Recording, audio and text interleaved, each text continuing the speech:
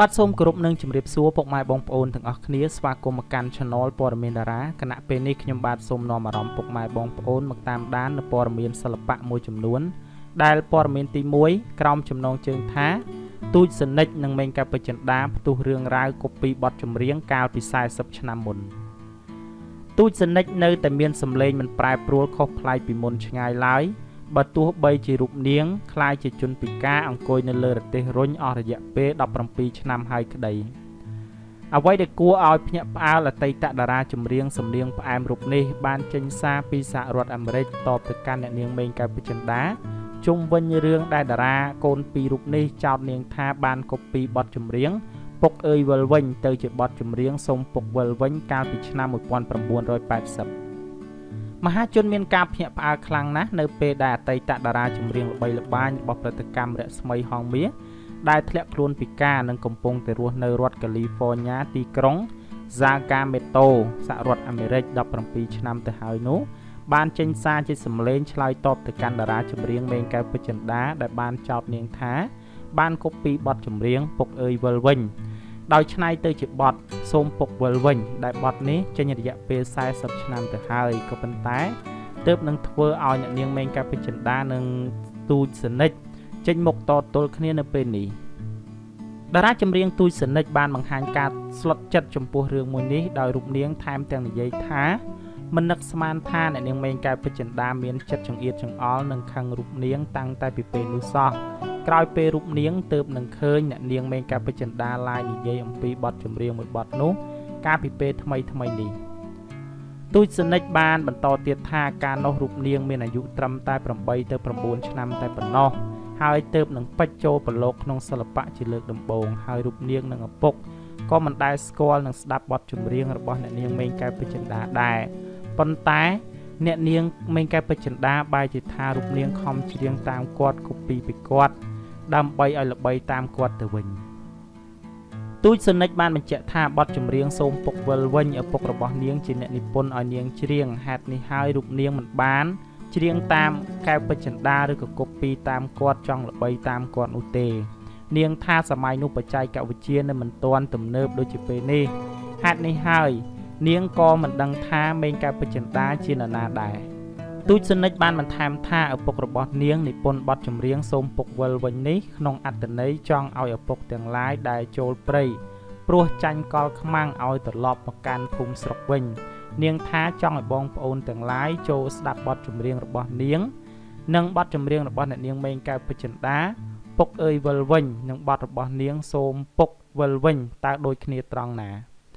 នាងទទួលស្គាល់ថាចំពោះអត្ថន័យវិញគឺមានភាពស្រដៀងគ្នាមែនហើយព្រោះចង់ឲ្យឪពុកវិលមកវិញ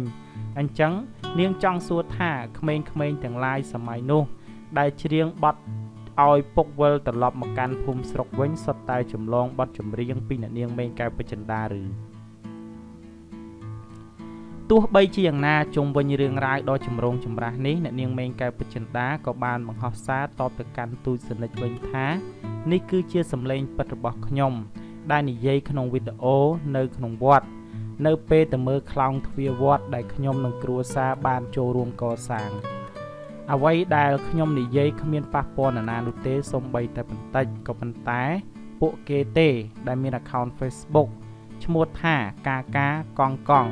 ដែលចូលមករករឿងចោទខ្ញុំថាខ្ញុំយកបទចម្រៀងរបស់នាងទូចសនិចមកច្រៀងនិងកូពីតាមនាងទាំងអស់ account Facebook កាកាកងនេះគឺព្យាយាមកម្ដៅចិត្តដោយពាក្យដដែលខ្ញុំក៏បកស្រាយតាមធម្មតានិងពាក្យល្អដែល account នេះនៅតែដុតកម្ដៅយើងបន្ថែមទៀតក្នុងចេតនាទម្លាក់កំហុសឲ្យយើងសូមអ្នកដែលបានស្ដាប់សម្លេងរបស់នាងទូចសនិចដែលបានមូសសារមកលើខ្ញុំជាច្រើនចូលរួមពិចារណាពេល live ថ្ងៃម្សិលមិញខ្ញុំចង់បង្ហាញដែរ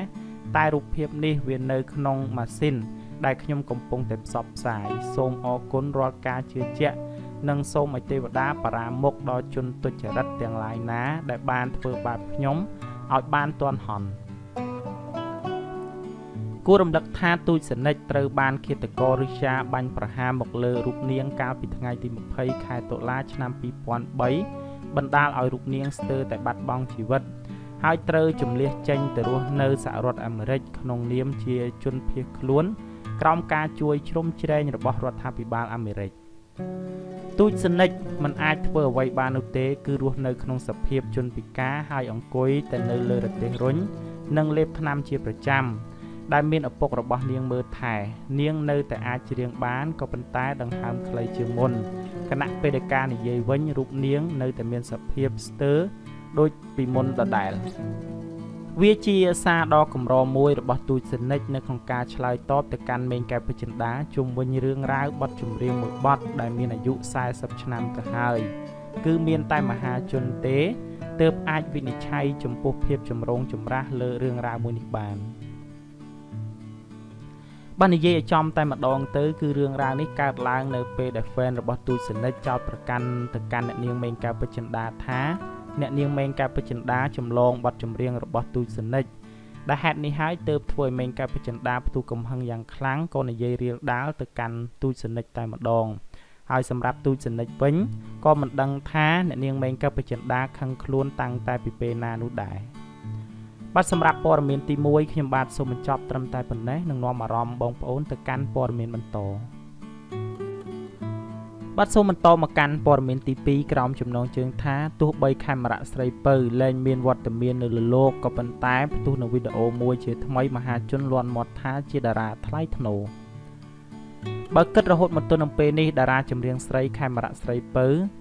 លែងមានវត្តមាននៅលើលោកនេះហើយអស់រយៈពេល1ឆ្នាំ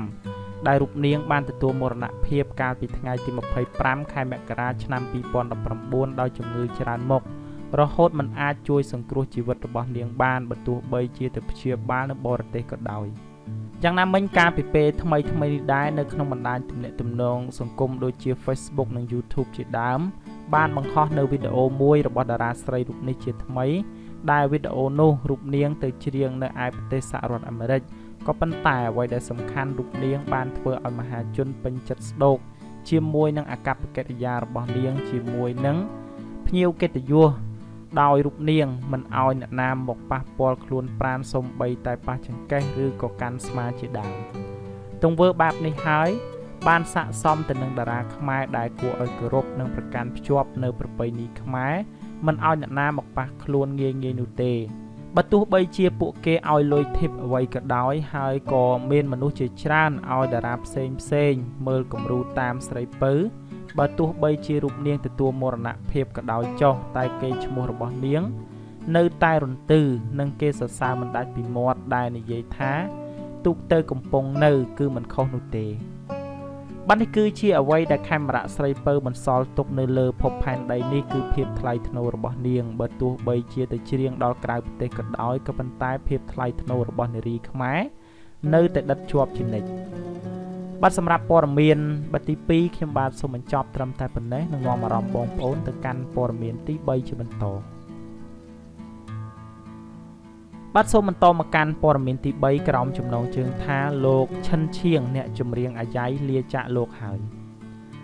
បើយោងទៅតាមសេចក្តីរាយការណ៍បានឲ្យដឹងថាលោកឈិនឈៀងដែលជាអតីតតារាចម្រៀងអាយ៉ៃមានឈ្មោះល្បីល្បាញត្រូវបានគេដឹងថារងសម្ពាធជំងឺអស់រយៈពេលច្រើនឆ្នាំព្រោះតែរោគានេះហើយបានធ្វើឲ្យរូបលោកបាត់បង់ឱកាសបង្ហាញស្នាដៃមួយរយៈធំហើយលោកគឺជាដៃគូចម្រៀងអាយ៉ៃជាមួយនឹងភរិយាអ្នកស្រីអុកសុផានេះគឺជាដំណឹងដ៏សោកសៅមួយដែលលោកគ្រូឈិនឈៀងបានទទួលមរណភាពហើយកាលពីវេលាមុននេះនៅថ្ងៃទី29ខែឧសភាឆ្នាំ2020បើយោងទៅតាមបណ្ដាញទំនាក់ទំនងសង្គម Facebook របស់លោកអឹមជីវ៉ាបានបង្ហោះដំណឹងដ៏សោកសៅនេះថាវីរៈសិល្បករផ្នែកចម្រៀងអាយ៉ៃគឺលោកគ្រូឈិនឈៀងបានទទួលមរណភាពនៅវេលាម៉ោង 3:45 នាទីនៅគេហដ្ឋានរបស់គាត់ដែលស្ថិតនៅបឹងកក់2ខណ្ឌទួលគោកខាងក្រោយវត្តអ្នកកវ័នអាស្រ័យដោយបានជម្រាបជូនខាងលើសូមបងប្អូនសិល្បករទាំងអស់ជ្រាបជាដំណឹងនេះក៏ជាការជូនដំណឹងបន្ថែមទៀតចំពោះបណ្ដាសិល្បៈគ្រប់ផ្នែកទាំងអស់បានជ្រាបហើយនេះក៏ជាការបាត់បង់ធនធានសិល្បៈជំនាញម្នាក់ទៀតហើយរបស់ប្រទេសកម្ពុជាយើងបាទនេះគឺជាដំណឹងដ៏សោកសៅមួយសម្រាប់សិល្បករសិល្បករនីផ្នែកអាយ៉ៃដែលបានរៀនសូត្រពីសាស្ត្រាចារ្យរូបនេះនៅពេលដែលទទួលបានដំណឹងថាលោកទទួលមរណភាពធ្វើឲ្យម្នាក់ពិតជាសោកសង្រេងយ៉ាងខ្លាំង បាទសម្រាប់ព័ត៌មានទី3ខ្ញុំបាទសូមបញ្ចប់ត្រឹមតែប៉ុណ្ណេះសូមអរគុណរាល់ការតាមដាននិងការចុច Subscribe របស់បងប្អូនទាំងអស់គ្នាមកកាន់ Channel ព័ត៌មានតារានិងចុងក្រោយសូមជូនពរដល់ពុកម៉ែបងប្អូនទាំងអស់គ្នាជួបតែសុខសុវត្ថិភាពគ្រប់ពេលវេលានិងទីកន្លែង